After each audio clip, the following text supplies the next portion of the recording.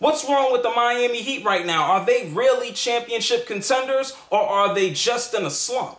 This your boy D Howard, a.k.a. Superman. You're here with your boy, JR Sports.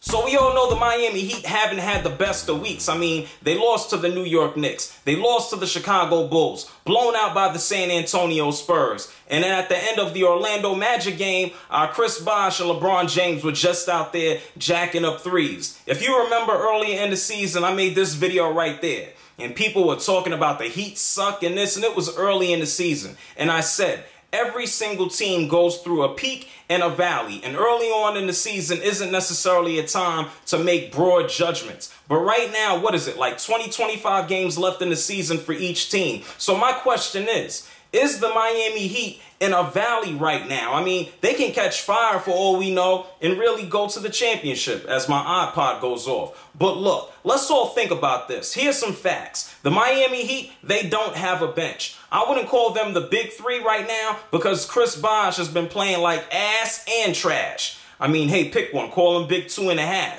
And they don't have a center in the middle. I mean, yeah, we know Ilgauskas is there, Dampier is there, but they don't have a solid center. I mean, not too many teams do. So, can the Miami Heat go all the way with this roster? I'm going to say it right now. I don't think the Miami Heat will win a championship. They'll go to the playoffs. They'll win a series or so. But hey, I'm not ready to peg them champions. Maybe next year or 2 years down the line. What do you think? I think this is a valley right now because we all saw them annihilate some teams. But when it's time to play the good teams, hey, they don't play too damn well. Let me know what you think. Is the Miami Heat, or are the Miami Heat championship contenders? This is JR. Go find me on Twitter. Go find me on Facebook. Hey, we get to watch them play the Bulls on Sunday, which is either tomorrow or later today, depending on when you're watching this. I am out like a bag man. Not a bag man, a bad man. Peace.